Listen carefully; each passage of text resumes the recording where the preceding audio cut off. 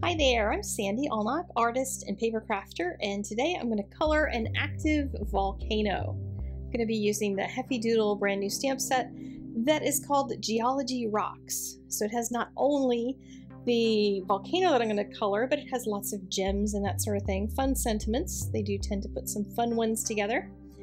But I wanted to color the volcano because, well, long story, but I stamped it and wiped off the ink from the bottom line because I didn't want it to have a hard line at the bottom. I'm going to extend it and make it a whole scene on my card. And if you saw the thumbnail and that's why you clicked, then we are going to proceed and make this crazy volcano. I wanted to color one as soon as I saw it in their new release catalog because I live under a volcano. I live in the shadow of Mount Rainier, and I don't mind living under the shadow of a volcano because volcanoes are going to give you lots of notice. It's not like a storm that's going to come up and sneak up on you and not give you notice and time to get out. It's not like a tornado that's going to pop up out of nowhere.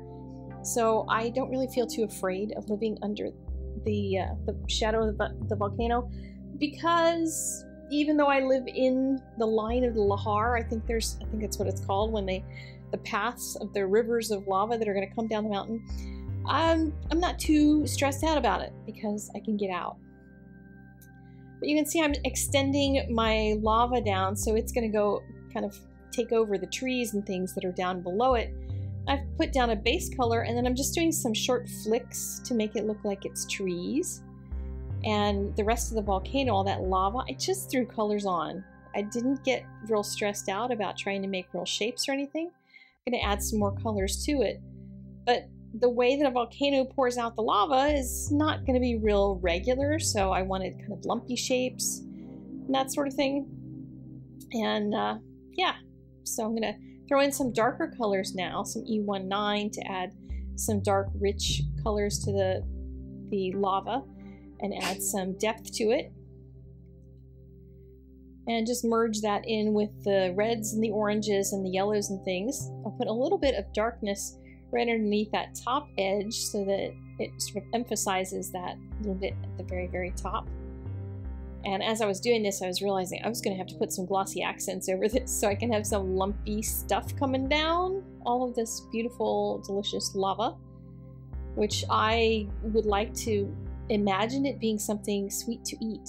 So let's picture it that way, rather than picturing it to be something dangerous that's going to take over the land underneath and destroy things. So there you go. I'll make up a story in my head to make it less of a bad thing to be coloring a volcano today. So I'll add some more reds to it, and I think when lava is really hot, it's more yellow. So maybe my volcano is cooling off just a little bit because it's got lots of reds and oranges in it as well. But one of the things I really wanted to color is the sky because I like really interesting skies. If you see my Instagram periodically, you'll notice that I throw skies in there quite a bit. And one of my classes, the Winter Wonderland class, has a lot of, not necessarily skies, but it has some of this really soft blending of light colors. And I've been really into that lately, just to play around with what happens when I start layering light colors over top of each other. And I knew I wanted some of the clouds to look like they had some reflection from this orangey yellow going up into them, but it was going to be a murky sky. But I started with this B60 and it was too bright, but I figured I was going to go over it with some other colors, so I'll throw a little bit of it in there just to get that color started. And then grabbed a YR to add a little bit more warmth to those kind of big clouds that are right where the words are. You're lovely. And then add some more clouds here and there. And this is one of those, when I do these skies, just so you know, a lot of people ask me, how I do them when I just post them on Instagram. There's not really any way to tell you to do a sky other than just keep coloring until it works. This is a hot mess until it's not. Because even I was thinking, I'm going to have to start this over. I'm going to have a better plan for this sky. By the time I was done, I was really happy with it, but it took a long time to get there. This was a moment when I grabbed a T4 instead of the C2 that was right next to it, and didn't look, and I just started coloring, and I'm like, okay, well, I guess I'm gonna have nice dark clouds then. There you go. But look at all those hard edges. How am I gonna make those soft clouds? Well, I'm gonna start lightening up the colors around them and just put lots and lots of color down. This is not for the Copic faint of heart, because a lot of folks don't want to use up their marker, or they don't want to re-ink things. Well, I'm at the point where I do what it takes to get the art done. I don't really stress out about the color, other than I don't like to re-ink my markers. So since I have them all, I just keep changing markers. If I need to move back and forth between T's and N's and C's in order to get it done without having to get up off the sofa and re-ink, then I do.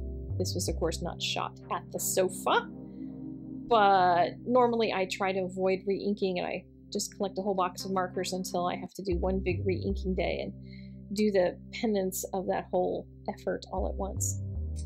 But as I was doing this, look, I'm just still struggling with trying to get the color to start working. It's just not softening. But then I started really working in this T1 a little bit more.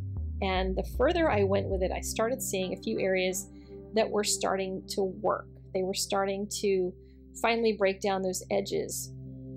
And I still got this light color underneath. I got this cascade of yellow and yellow-orange. You can still see a little bit of it under there. You can see a little bit of that bluish purple underneath, or at least I can see it.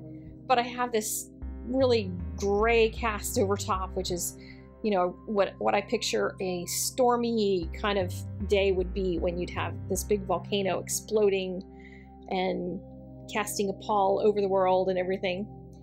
My final touch was I wanted to add some roughness to it after I finally got it to start smoothing out. So I took some of the colorless blender on a tissue and just started tapping a little bit of it on to add just a little bit of texture to a few areas. And if you end up with spots that didn't blend well, just do this on top of them and you can often soften that out. But look how dynamic that looks. I was so excited by it. I used a die set from MFT, which I have been using a lot. It's just a stitched rectangle, and I'm using it on everything. But look at that delicious glossy accents on there. Wish you could touch that thing in real life, because I made just a couple of streaks so it feels like it's a really lumpy embossed kind of thing. Anyway, thanks for joining me. Go check out the blog hop over on my blog, and I will see you guys later. Have a really awesome day. Bye-bye.